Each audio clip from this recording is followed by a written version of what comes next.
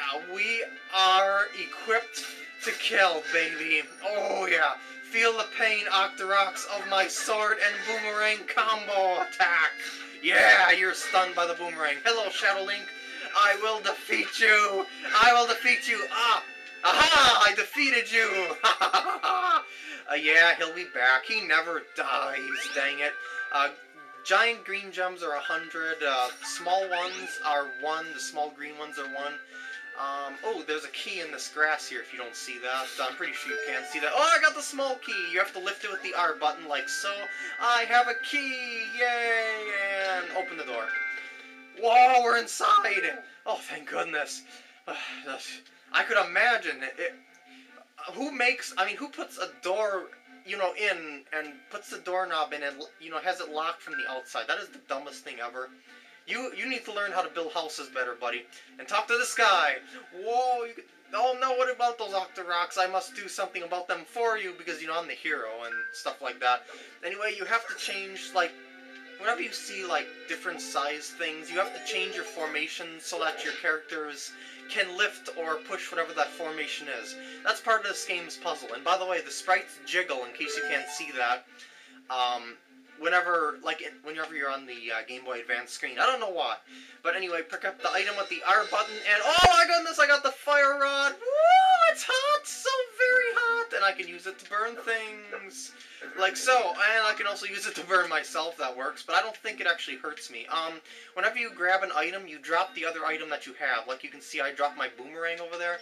And there's the burning fire! Fire, good, caveman-like. And watch this. This is just so awesome when I get out of here. And I'll talk to you. No, wait, no, yeah, this thing happens when I leave the door. Leave the area, excuse me. So, maybe that's why you locked it from the outside, to make sure that he couldn't get in with that key that was also outside. Well, whatever. Just, shoot this fire. Whoa! Fire! Woo! 4 gems for the win! Yeah! Oh, yes, baby! We're back! And I could actually use that boomerang to get those 4 gems across the lake there. Whatever. They're only worth 20 apiece, those small red ones. Oh, I need to burn those, yeah, those things. Those little stumps that are over there. You can pick up rocks with the R button, I forgot to mention. And, let's go inside. Let's see what's in the cave. Whoa! We're 2D! We're in a side-scroller. And there's a Cheep just swimming along in the water there. Even when I'm taking a break from Mario, I still can't get away from him. Dang it. And let's open the treasure chest. It's another force gem. It's 20 of them. Anyway, I'm really lollygagging around here, so let's just start some real progression here. And look out for the hammer. Oh, I got Shadow Link. You hurt me. Aha, now I've hurt you. See, he just keeps coming back, and every time you kill him, you get a pretty good bounty and stuff like that. Oh, a switch! Give me force gems! Oops, I wanted to do this. No, wait, I wanted to do this. There we go. No, stop hitting me, you Octorok. I want to collect my force gems, and this one I need to do square, and yay, and drop it, thank you very much, and cut my way through this grass, and I can get force gems along the way. Whoa, shiny lightness! Yeah, whenever you find some light like that, you'll get a bountiful amount of treasure, usually force gems, I believe. And oh my god, it's a chew jelly owl.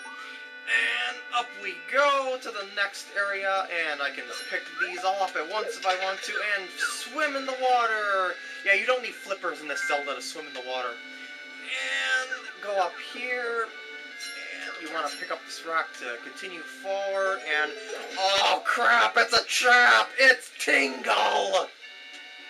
No! No! Why, God, why are you here? You are the worst character in Zelda history. You should have never been invented. Well, there's a cult following with Tingle.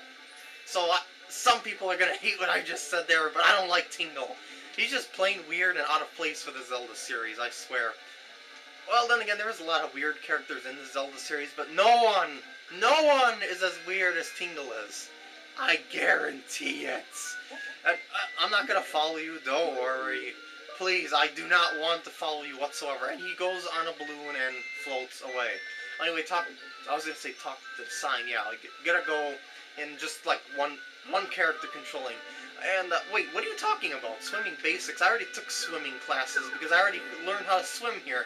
But yeah, you can press the A button to swim and the B button to dive. Like, you'll see this gem is kind of faded out in the water. You can't collect it because it's underwater. So you gotta press the B button to go underwater to collect it, but you can only stay underwater for 5 seconds at a time. For some reason that number is different depending on where you are. I don't know why. But you'll see what I mean when I get to it. Okay, now, you got this beautiful rainbow. Oh, that is so pretty. And then we're inside a cave, and you can talk to this guy if you'd like to. He's going to talk about his cannon, if I'm not mistaken. Sure, I would love to shoot myself up like a human cannonball. And, woo! I mean, that's totally safe for kids. And you got 50 force gems, so I guess those pinkish purple ones are worth 50. Woo!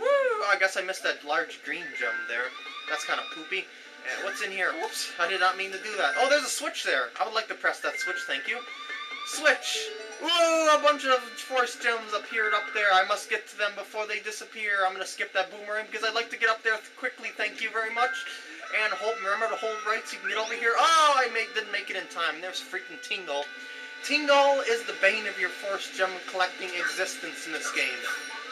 What he does is, whenever there's large force gems on the screen, he steals them from you. Yay! So, you know, he tries to get them before you do. Now, there's 3 caves behind this water. This one, you don't want to go in first because there's this hole there. You can't do anything about it here. And this is the first separate character controlling puzzle in the game that you'll be taught here by with the X button. I said to control all the characters individually. Just like that. And yes, I am actually reading this fast. I am a very, very quick reader. Just warning you there. So if you ever want to read something, just pause the video. And, yeah, there we go. So, and the bridge is open on that part, so just go back behind the waterfall over there. And, whoa, the bridge is there. Let's open the treasure chest. Large green gems for luck and a heart container. You do not get to keep that. After you finish this level. Now when you press that switch, oh no! Somebody needs to be holding that switch for that to appear. So what am I supposed to do? I guess I'll just leave a character there and then just like teleport everyone over there with the Y button. Whoa! That's just like magical. That is the power of the Force Sword. And the ow. That fire actually doesn't hurt you for some reason. I don't know why. The fire from the fire rod, but it does like disrupt you. That is a Zora. He shoots at you. Don't touch the Zora shot. And woo! Oh, I got the green gem for awesomeness. Green gems for the win. And go down here, you'll be able to find another large green gem. You're getting close to that 2,000 mark now, baby. Oh yeah.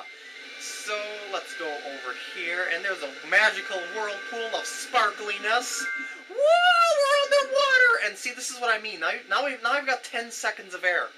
Why other times do I have 5 seconds, and this time I have 10 seconds? It makes no sense, you know, in terms of holding your breathness. But I guess because you need 10 seconds to get through there, because you see it took me 7 seconds to get through that.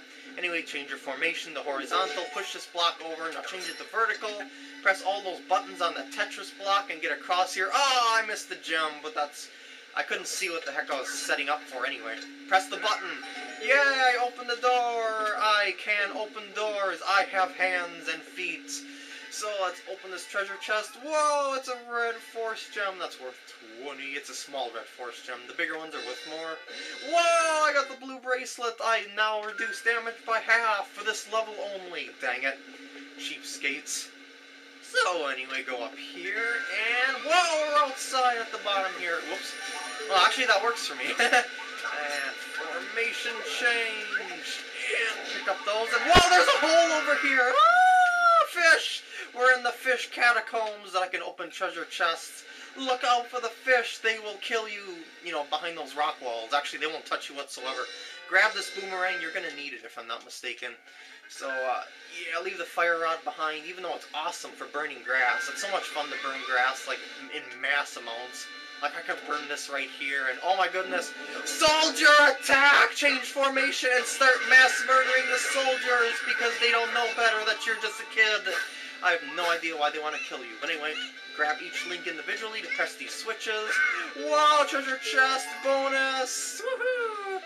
I got enough force gems to power up the sword! Yay! I got 2,000 force gems. I don't need any more for this level, so I don't have to collect anything more, but there's a heart container if you want it. And let's call everyone over. Yay, 100! Woo! And there should be a little boss coming up here, if I'm not mistaken. Yep, change to horizontal, and you'll be able to easily kill these first 6 here just by swinging your sword like crazy. And avoid the big guy there. He's pretty strong, actually. And I'm just going to change to horizontal now. And now I would like to go to square mode, thank you. Because I'll be able to do 2 shots every time he does a little attack. Wait for him to attack, and then attack him on the side that he's vulnerable. Wow! Force gems! Woo! Ah! So much power!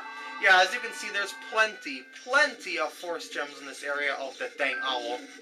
They form a barrier of darkness. I must destroy them using my sword. Oh no! I must destroy them and bring light back to the land.